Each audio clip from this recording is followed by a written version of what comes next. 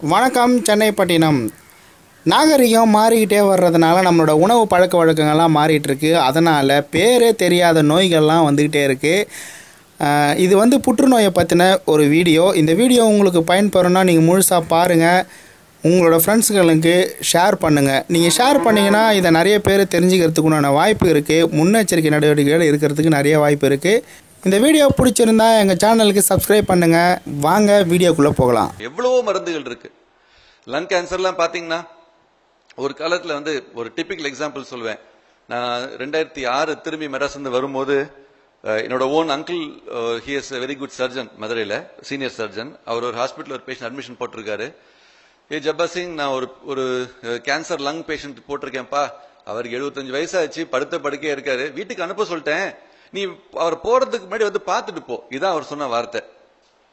போய் பாக்குறேன், அவர் ரயில் டியூப்ல இருக்கிறாரு, வாய் வழியா சாப்பிட முடியாது, படுத்த படுக்கையா இருக்காரு, கத்தீட்டர் போட்டிருக்கு, யூரின் தானா போகுது அந்த டியூப் வழியா. மனசு கேட்கல, சரி ஒரு மாத்திரை மட்டும் கொடுப்போமேன்னு சொல்லிட்டு அப்பதான் புதுசா வந்துச்சு அந்த மாத்திரை, ஜெஃபிட்னிம் சொல்லி ஒரு மாத்திரை.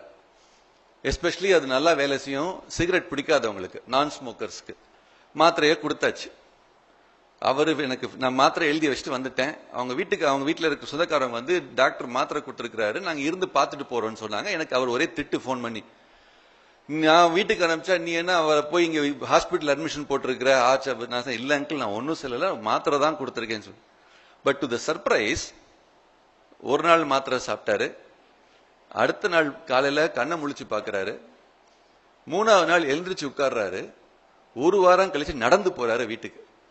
ஒரு மாசம் கழிச்சு he came back to my OP, இங்க என்னோட ஹாஸ்பிட்டலுக்கு நடந்து கார் ஓட்டிட்டு வர்றாரு.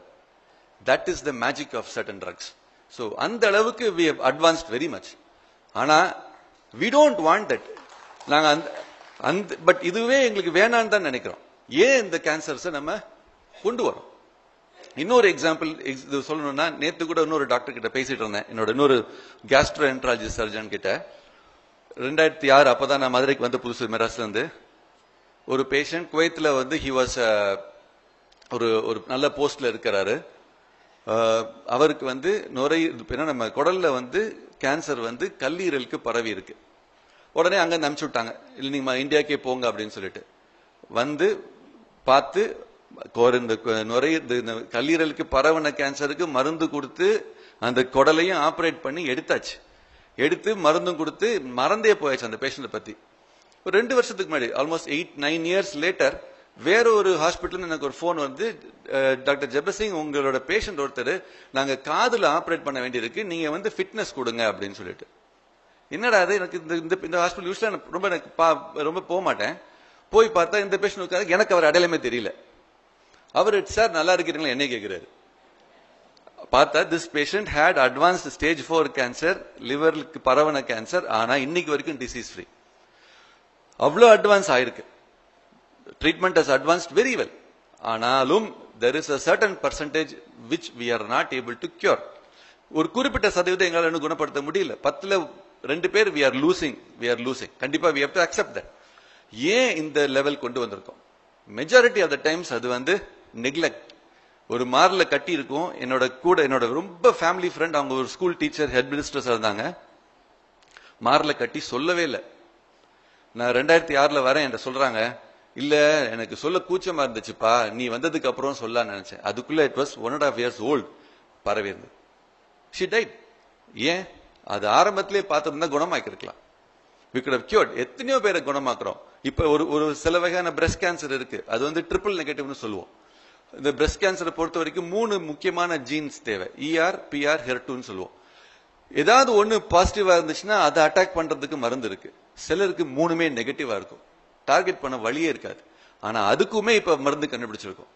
We have a wonderful drug called very old platinum derivative, which is very effective. அந்த குரூப்ல நல்லா கேட்கும். ஆனா அதை விட ஒரு நல்ல மருந்து இருக்கு நம்ம தமிழ் வைத்தியத்துல, கருஞ்சீரகம்.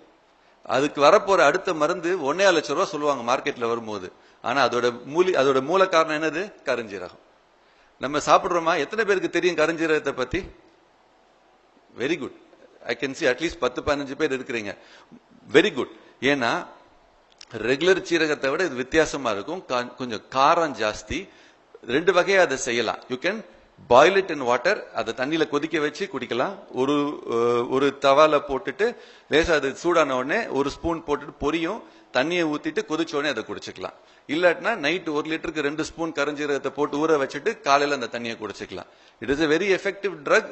இது ரொம்ப இன்னொரு முக்கியமான விஷயம் என்ன, கருஞ்சீரகத்தை பத்தி போன ஐ திங்க் 4 months பேக் டயபெட்டாலஜி ஒரு மீட்டிங்ல என்ன பேச கூப்பிட்டுருந்தாங்க. நான் நிறைய இந்த மாதிரி இந்தியன் மெடிசின்ஸையும் சேர்த்து கொடுப்பேன். ஏன்னா எந்த ஒரு வகையில வியாதி குணமானா சரி.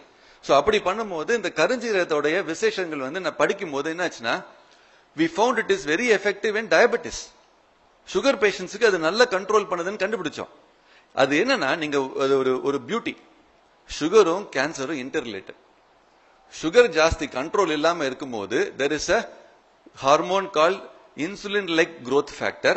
அந்த IGF லெவல் கூடும். ஏன்னா இன்சுலினை நிறைய உற்பத்தி பண்ண வைக்கும், ஏன்னா சுகரை கண்ட்ரோல் பண்றதுக்கு. ஆனா அது இன்சுலினையும் கூட உற்பத்தி பண்ணும், கேன்சரையும் வேற இடத்துல வளர வைக்கும். எஸ்பெஷலி பிரஸ்ட் கேன்சர், குடல்ல வர கேன்சர், இந்த 2 கேன்சரையும் அந்த IGF வளர வைக்கும். இந்த கருஞ்சீரகம் என்ன பண்ணுது, IGF லெவலை குறைக்குது, சுகரை கண்ட்ரோல் பண்ணுது. அப்ப we can control diabetes, also prevent cancer. கேன்சரையும் தடுக்கலாம், சுகரையும் கண்ட்ரோல் பண்ணலாம். இதை நான் பேசி முடிச்சுட்டு வெளியில வந்த உடனே, இது கேட்க நல்லா இருக்கு சார், ஆனா இது பிராக்டிஸ்க்கு யூஸ் ஆகுமான்னு தெரியல அப்படின்னு. பட் அது முடிச்சுட்டு நாங்க டின்னர் சாப்பிட்டு வந்தோம். ஒரு சீனியர் டயபெட்டாலஜிஸ்ட் மதுரையில, அவர் அப்புறம் சொன்னாரு, சார் நீங்க சொன்னது ஒரு வகையில உண்மையா இருக்கலாம். ஏன்னா அவரோட ஒரு பேஷண்ட் என்ன மருந்து போட்டாலும் எவ்வளவு இன்சுலின் போட்டு நான் எவ்வளவு மாத்திரை கொடுப்பேன் சார், 400லயே உட்கார்ந்து இருக்கும் சுகர். ஒரு ஸ்டேஜ்ல எனக்கும் வெறுத்து போச்சு, அவருக்கும் வெறுத்து போச்சு. என்னடா அது இப்படி ஆகி போச்சுன்னு சொல்லி நானும் அவரை பத்தி மறந்துட்டு கொஞ்ச நாள் வரல. எத்தனையோ ஒரு 3-4 மாசம் கழிச்சு அவர் எங்கேயோ பார்த்தேன். பார்த்த இடத்துல என்ன நல்லா இருக்கிறீங்களான்னு கேட்டப்ப, நல்லா இருக்கேன் சார். சுகர் எப்படி இருக்கு, கண்ட்ரோல்டா இருக்கு சார். என்ன பண்ணி, நான் எல்லாத்தையும் விட்டுட்டு வெறும் கருஞ்சீரகம் மட்டும் சாப்பிடுறேன் sir. So there is a medicine there.